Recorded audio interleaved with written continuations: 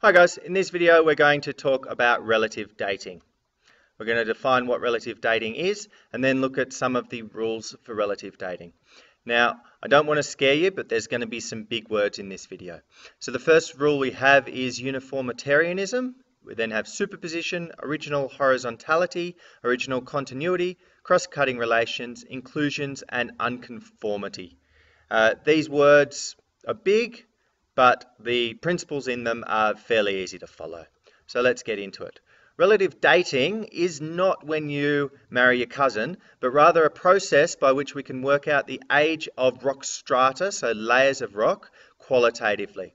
So this doesn't give us absolute terms. We can't apply numbers to these strata and go, oh, that one's 100,000 years old, that one's 100 million years old. But rather we can look at the different strata and say, well, that one's older than this one, and this one's older than that one, and that's the oldest, and that's the youngest. So this is relative dating. So the first rule is uniformitarianism, and this states that the geological processes that are occurring now are pretty much the same as they've been in the past. And so therefore we can make assumptions from knowing geological processes that are happening now about geological processes that have happened in the past. If we didn't have this rule, we'd basically say that the geological processes that are happening now are completely different to the ones that happened in the past, therefore we've got no idea what was happening in the past. So this is the rule that all of the other rules hinge on. The second rule, superposition, states that the younger strata will be found on top of older strata. And this makes sense because you can't have a high rock be formed without a low rock for that rock to be sitting on. Otherwise, when that high rock formed, it would have been formed flying through the air, and that can't happen. So here we have the youngest rock at the top, older rock below that, and the oldest rock right at the bottom. Now this is always true unless the strata have been turned around, which is something that can occur. You can have folds where the strata bends, and if it bends more than 90 degrees, you can actually get the younger one on top. And you actually have to look at other things around to work that out.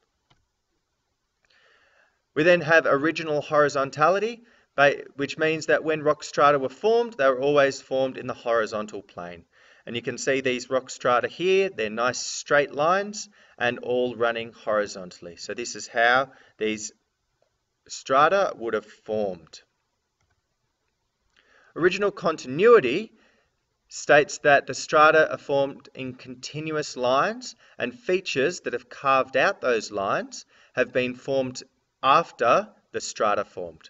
So if you look at this scene that we've got here, you can see that if we look at the original horizontality, that there would have been a horizontal strata of these three rocks, the beige, the grey, then the beige again, and this gorge has been carved out of that, probably by weathering from a river or something.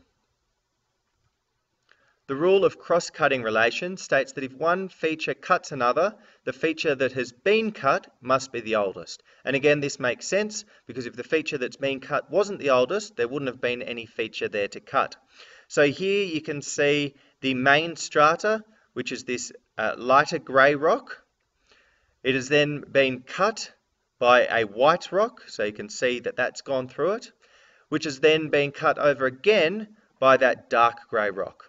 So what this states is that dark grey rock formed after the white rock, which formed after the lighter grey rock. An inclusion occurs when fragments of one strata are found inside another strata. Now for the inclusions to be found there, the inclusions must have formed before the strata in which they are found in. So here we've got our two strata. We've got the pink strata at the bottom and the yellow strata at the top. And we can see that there are inclusions of the pink strata in the yellow strata. This must tell us that the pink strata was formed first, then weathering caused these fragments or sediments to be broken off that strata, and then the yellow strata formed afterwards, having some of these fragments inside it. So this is the law of inclusions. Our last law is the law of Our last law is the law of unconformity. And this states that there are periods in time where rocks are not being deposited, and this probably involves erosion, which means that we don't know exactly what is happening during that time.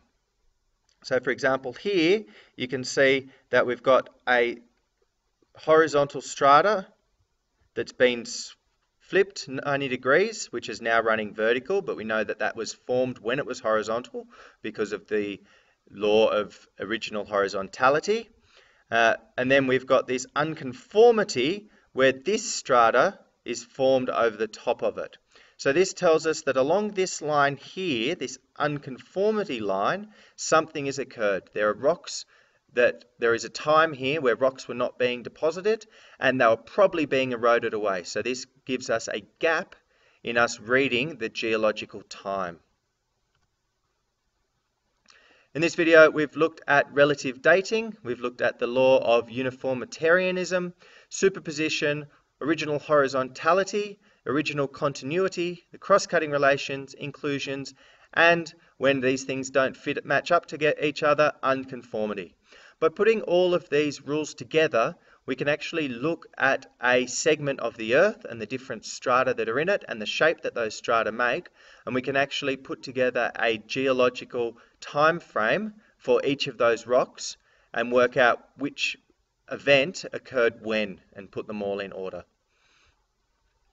Thanks for watching, guys. Peace out.